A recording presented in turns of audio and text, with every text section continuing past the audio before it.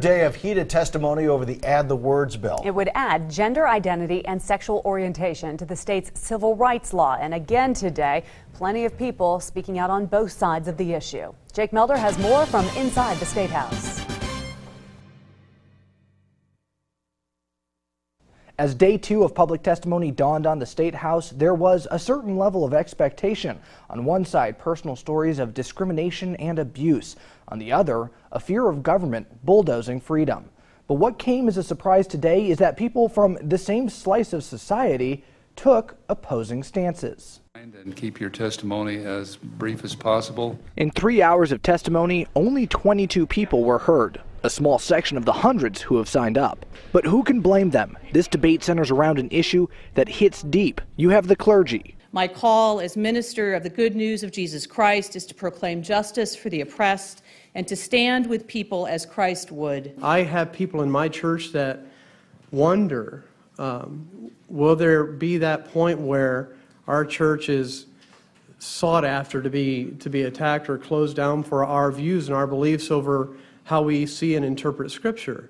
That's when the lawyers got involved. One attorney said the threat to churches or businesses was real, citing a lawsuit in Houston, Texas. While it might sound great to say churches have constitutional rights, look them up, you have them, enjoy them. That's cold comfort to a pastor who has been subpoenaed.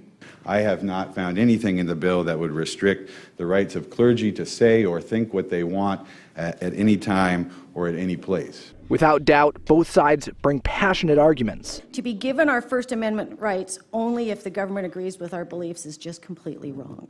I choose to live in this beautiful state, yet I do not feel entirely comfortable here. Everyone should be free to go to a public restroom without fear of people of confused sexual orientation exposing themselves to our children. I saw him rush home from school every day, drop his books and run to our bathroom, barely making it at times because of not being safe in restrooms at school. My roommate at the time, she's a lesbian, and I were attacked by 2 people on Brogan Street here in Boise. I don't think we need to add these words to prosecute a hate crime in Idaho. And the debate rages on.